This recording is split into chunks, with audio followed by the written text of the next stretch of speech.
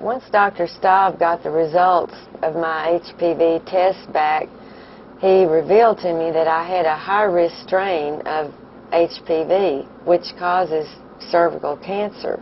I went back to his office and he opened this book and was showing me the diagram of the woman's internal organs and everything, and he started explaining to me about the HPV test and about precancerous cells and exactly what areas he was paying particular attention to. Then Dr. Staub told me that he needed to perform a biopsy. She came in later for a microscopic evaluation of the cervix called a colposcopy exam, and a biopsy was done of the cervix which revealed fairly advanced precancer cells. Subsequently, she was taken to the operating room and underwent a diagnostic surgical procedure which identified an early cervical cancer. I was flabbergasted.